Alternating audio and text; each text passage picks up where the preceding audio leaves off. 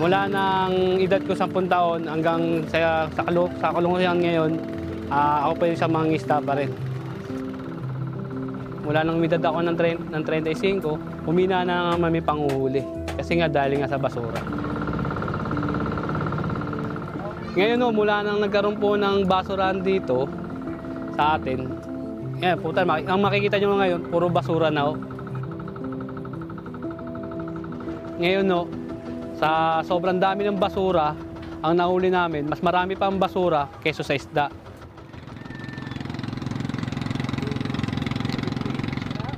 Dapat mahigpit ang implementation sa monitoring sa basura.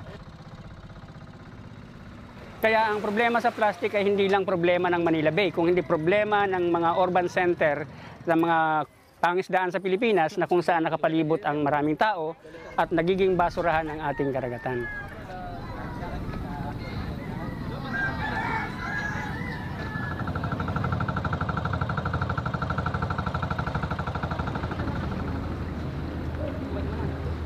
Plastic pollution is getting worse here in Metro Manila. In some of our interviews with some fishing communities, they've said that up to 75% of their catch is plastics.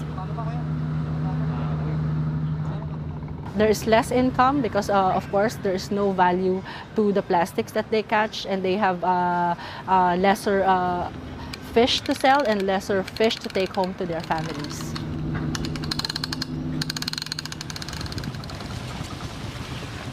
Mas marami po noon.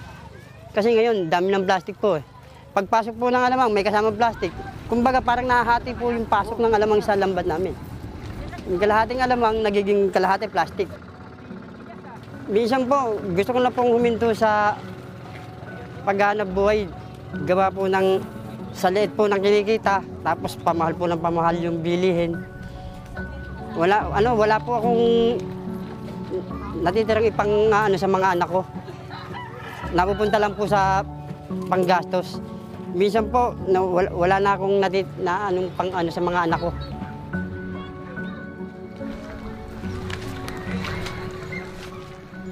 Kaya ngayon, ang panghuli namin, sobrang hina. Kasi ang laki ng apekto ng plastic, na volume plastic na nangyari sa tabing dagat. Ayaw po tanggal eh. Baka makadal ka sila.